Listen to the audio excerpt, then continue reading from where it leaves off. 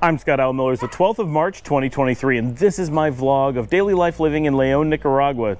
Today, we're going to be talking about what is the best city to come stay in and visit for a first-time traveler who is coming to Nicaragua to investigate if they're looking to potentially relocate here.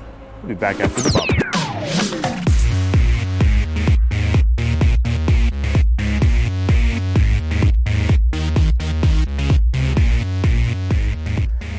All right, this is a very specific question that is not going to apply to a lot of people, but it's a pretty good one, and I think that the information's good for a lot of people coming to Nicaragua. The question is specifically if you've never traveled before, or basically never traveled before, this would apply if you've traveled very, very lightly, is if you're coming to Nicaragua, because Nicaragua is not like going to Canada, it's not like going to England, there is quite a bit of cultural learning curve and language learning curve, and so if you don't have travel experience under your belt, you're probably going to be looking for a little bit of comfort, a little bit of hand holding to help you through some of that process. So it's a pretty important question because there are a fair number of people, especially those coming from the United States, who may have a pretty light history of travel and may find going to another country and another culture a little bit intimidating. I totally understand it. The first time that I went to continental Europe, which was the first time I really traveled to a non-English speaking country, it was certainly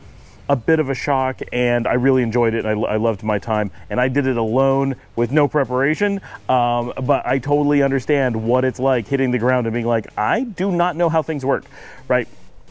So coming to Nicaragua, Nicaragua is kind of a middle ground as far as cultural shock. It is clearly far more like American or British or Canadian or Australian or New Zealand culture than, say, basically any location in Asia or Africa or even potentially some far eastern parts of Europe. Like, it's not the most foreign thing you can think of as far as language or even food and culture. Most things are different, but not that much different.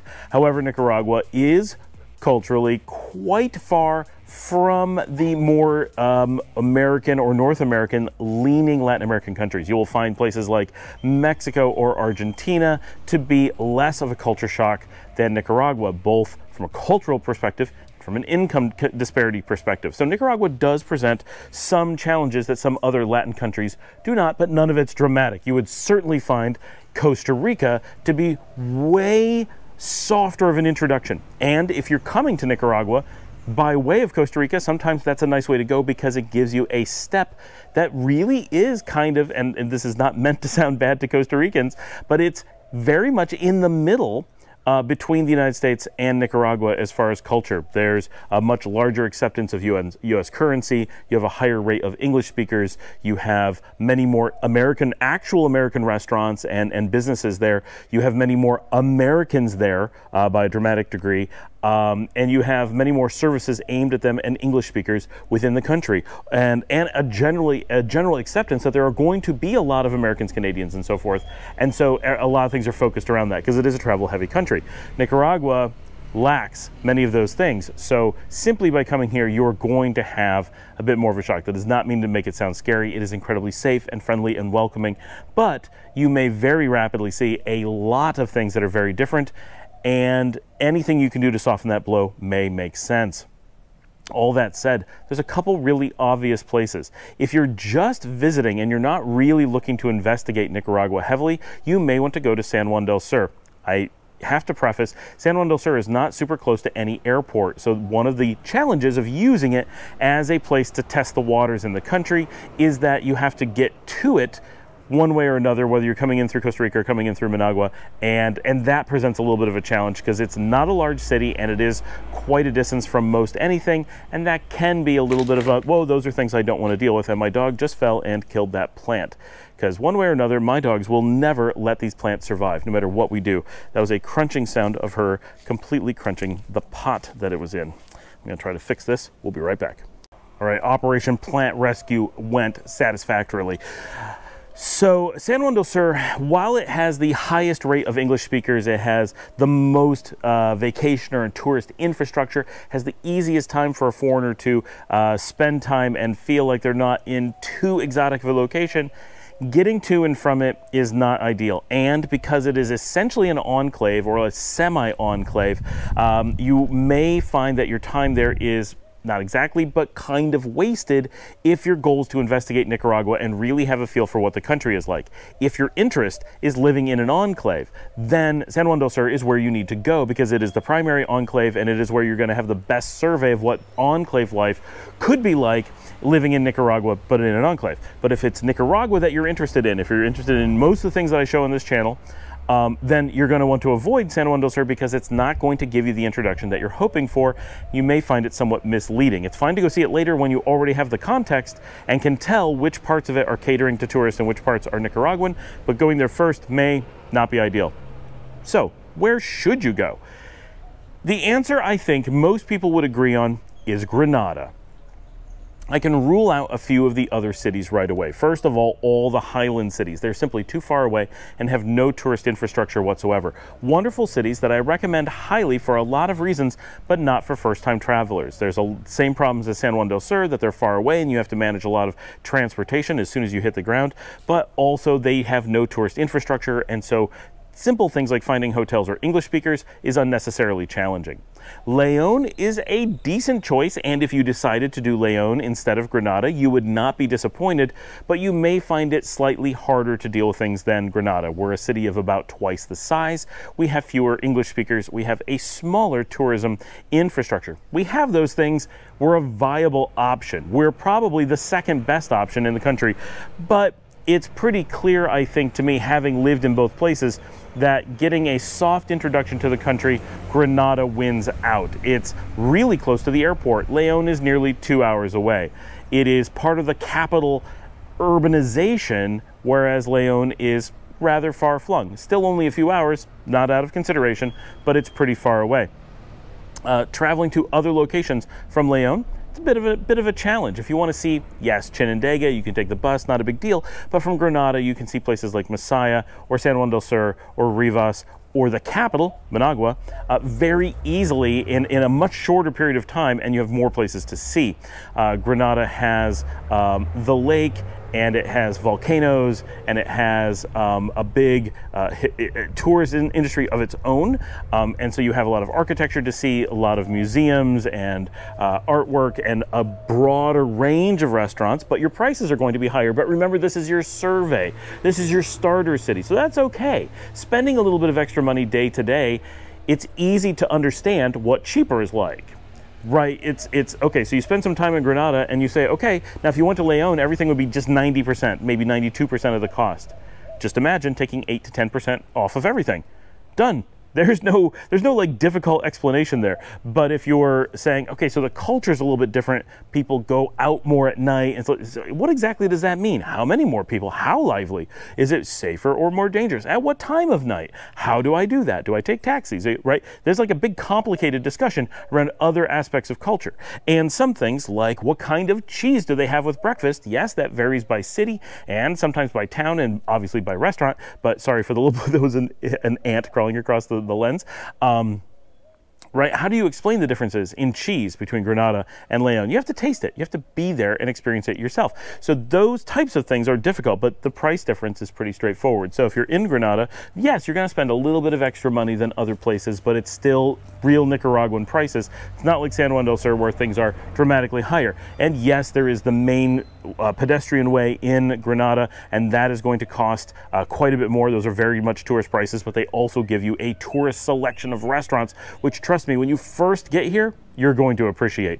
Over time, you'll start being most likely able to adapt and say, you know what, I don't actually want to go to those places that often. I like having them accessible, but you know what? I can get to them by bus. I can go to Granada and check them out. I don't need to live there for the frequency by which I will go to them. Sure, I wish we had a bigger restaurant selection here in León, but I also wish when I lived in Granada that everything was cheaper like here in León. So it's a trade-off, and that will always be the case. But the biggest thing is in Granada, you have a lot of public transportation and tourism transportation, easy access to and from the main airport, easy access to and from the capital should you need to do anything such as extending a visa, and you have a lot of English speakers who are in the same boat as you. They're testing the waters, or maybe they've fallen in love with Granada and decided to move there, and so you have resources both of other expats that you can connect with, which may be important if you are testing the waters, or with businesses or services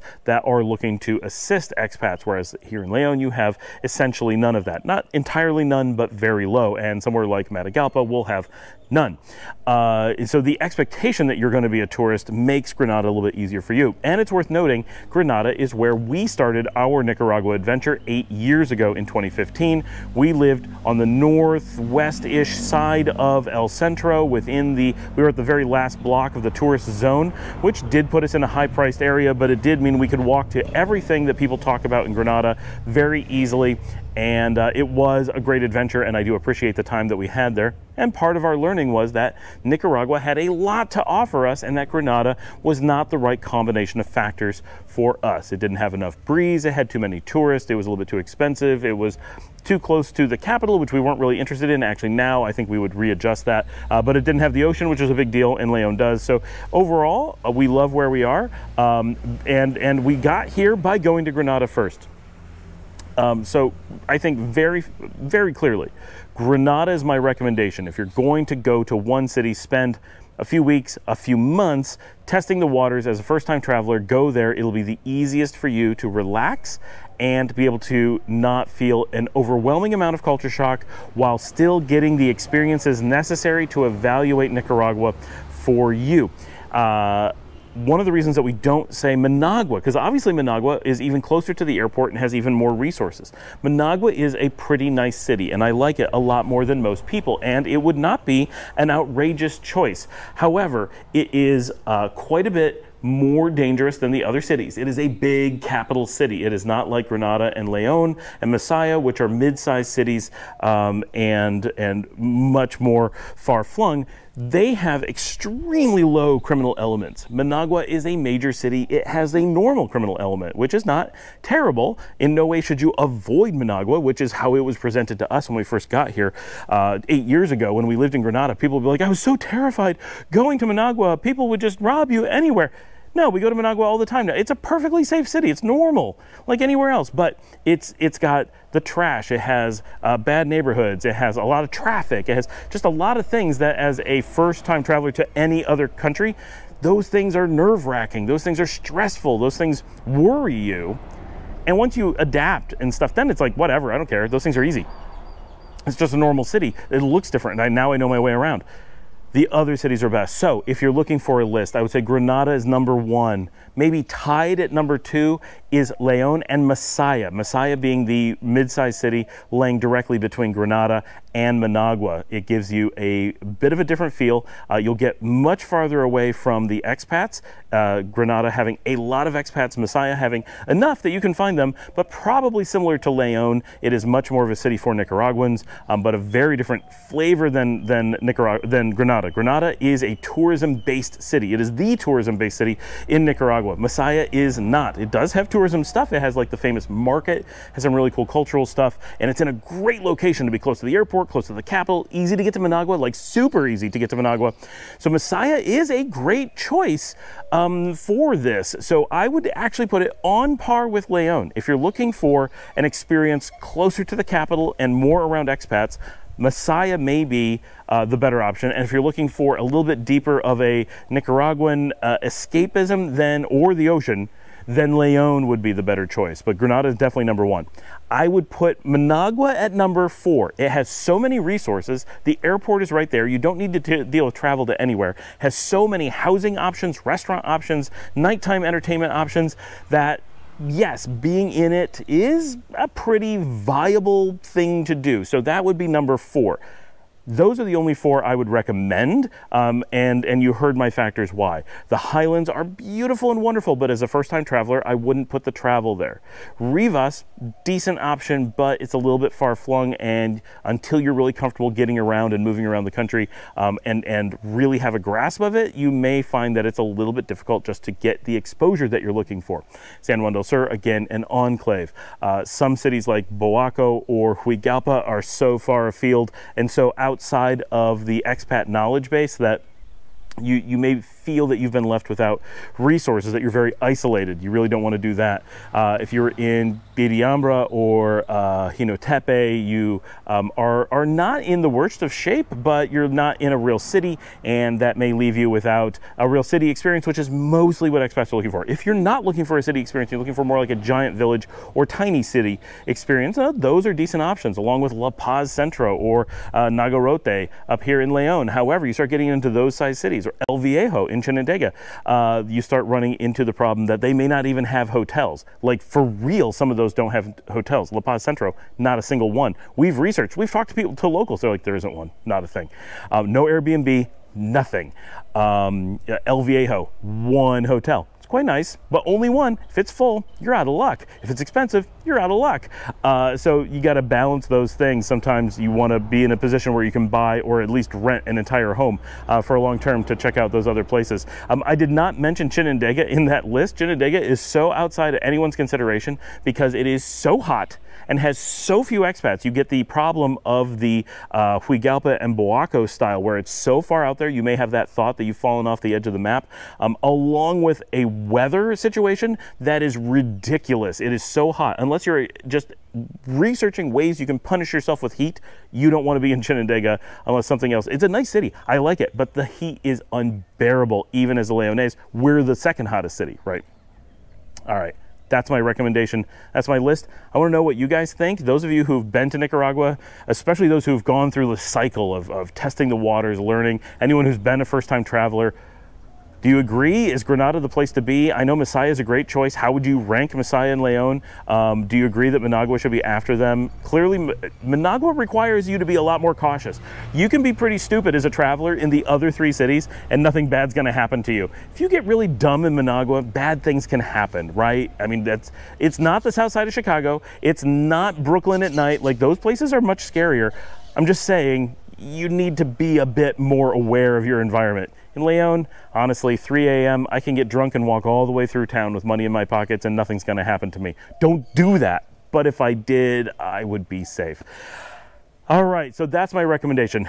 I really want to know what you guys think. Before we go on to the info of the day, please remember to like and subscribe. Just take a moment and do that. Like I said, comments below, questions, anything. I want to hear from you. If you'd like to support the channel, that would mean a lot. It takes a lot to make this channel, a lot of time, a lot of effort, but also I have a lot of expenses. I have to spend a lot of money with motion VFX. I have to get new cameras, batteries, and all that stuff. And you can support the channel directly by buying me a coffee at buymeacoffee.com/Scott Allen Miller. I'll put the link on the screen and in the description.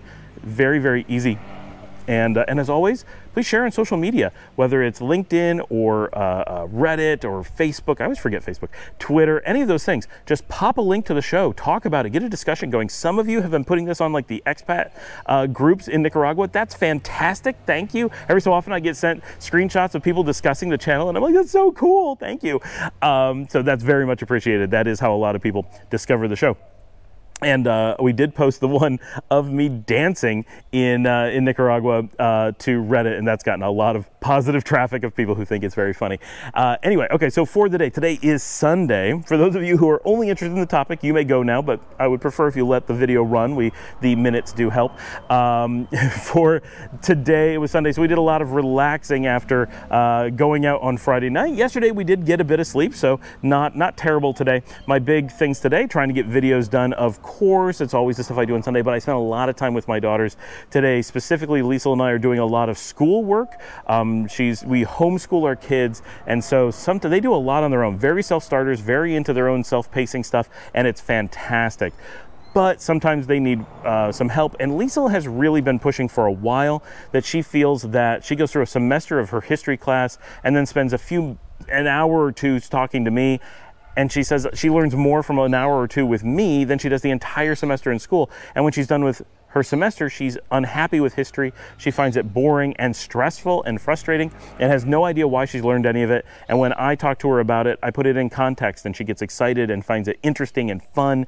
And of course, one of the advantages of homeschool, or just knowing your students, is I'm able to put all of history into her personal context. So when we're studying the American Revolution, I can tell her which of her family was involved and where they came from, what colonies they were in, where her family was at the time that those events took place, how it relates to places that she's lived. She was born in New York. She lived much of her life in Texas. She's been to many of the colonizing countries. She has this really great context for this, but if you don't know those things to add them into the story's very boring and far-flung. What do I have to do with the British colonies? Nothing. I have no idea where they are, what they are, you know, it's just a story of some place you don't know. But when you start putting your family context into it and that kind of stuff, it really makes it meaningful. And one of the questions she had, I have to point this out, one of the questions she had on her trial test, she had to do an end of semester test, and one of the questions was, what is the country of, it was a multiple choice, which one of these was in the Mayan Empire?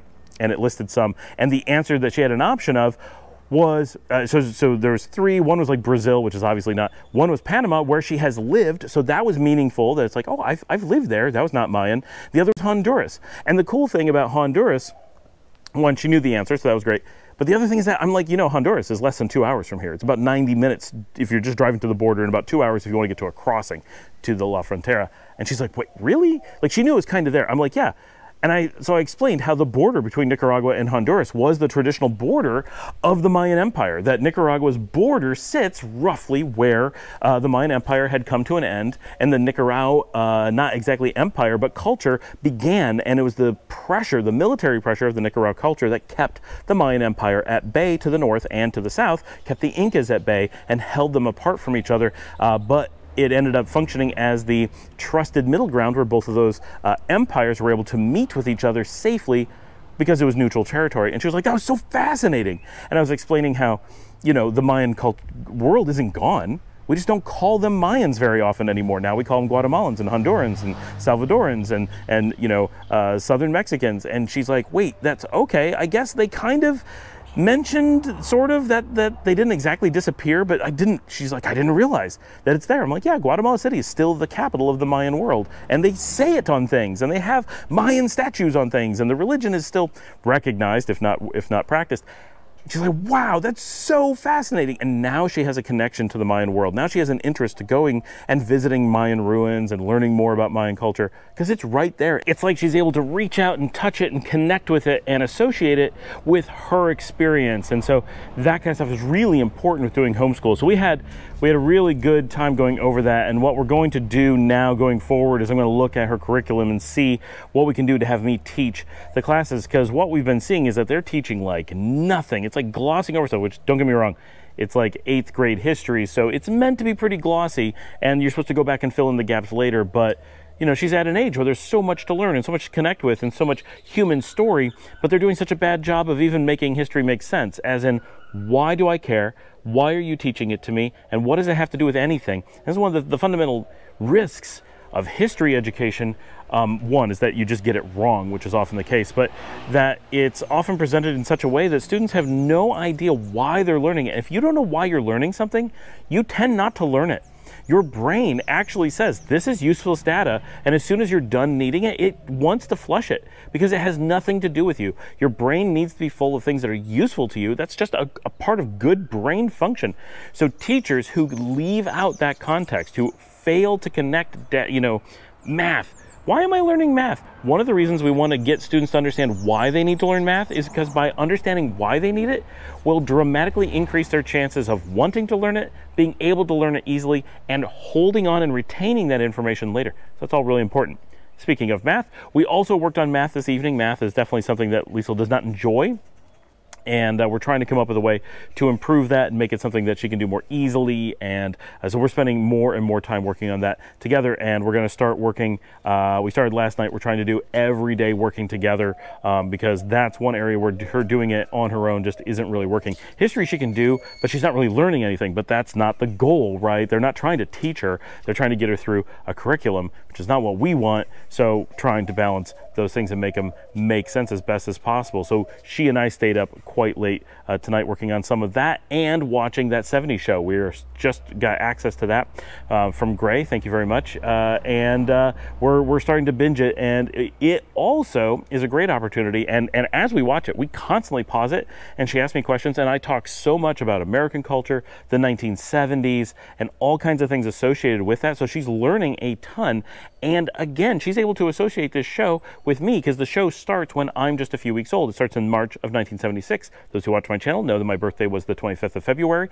So it's roughly 1 month into my life is where this show is supposed to be when it starts, and it's relatively historically accurate as far as clothing and dances and music and events going on. Of course, it's a fictional sitcom, so there's no particular relevance to the story, but the places and the events generally going on, the release of Star Wars, the discos that they go to, all of these things were happening when I was a very small child, and for Liesl, this creates a concrete attachment to those things, so she can say, wow, this is my dad when he was really young, or this was Grandpa when he was 30, 32 or whatever. So that makes for, well, he would have been 30 at the time. He'd have been 30 at the time. Am I getting that right? Sorry, Dad. He'd have been 29 at the time that the movie begins. So she can connect that and like understand how we would fit into this show, right? My parents would have been young adults at the time with a baby. At the time of the show, I would have been a baby, like the babies on the show. And there are those characters on the show, so she can be like, okay, those are the right ages of this actually happening to people. And the older kids, okay, do we know people who would be that age? We do. Okay, so those people will be like these kids, and so forth, and connect them together. And I think that makes that kind of thing much more meaningful, and it actually turns it into kind of, with us stopping and doing commentary, it's very much a history and cultural lesson for her to understand the times and America much better. Anyway, we're enjoying that quite a lot. She's also asked me to look into getting access again, and I think we actually have it on Amazon Prime, but I've got to check, to Drunk History, because she loves that show and she loves how it presents history. And as we were going through some things in her history, she doesn't remember them from class. She remembers the events from Drunk History. That's how she is able to, she's like, oh, John Wilkes Booth, that's who killed Lincoln at the Ford Theater, right? I'm like, yes. She's like, yeah, I remember that from Drunk History. No idea what happened from her class. So we've been having fun with that as well, and looking forward to finding more ways to make history more engaging. We're about to start learning the second half of the American experience, the post-Civil War, Reconstruction, and later, which is one of the roughest periods to teach, I think, post-Civil War. Civil War is like so much going on. I'm not even sure her classes touched on the Civil War. I think they're like, there was a war. And like, I think they just kind of gloss over it. So we may have to address some of that as well. But anyway, thanks for joining me. We've already done all the stuff. So just remember, like, subscribe, do that. I will see all of you tomorrow.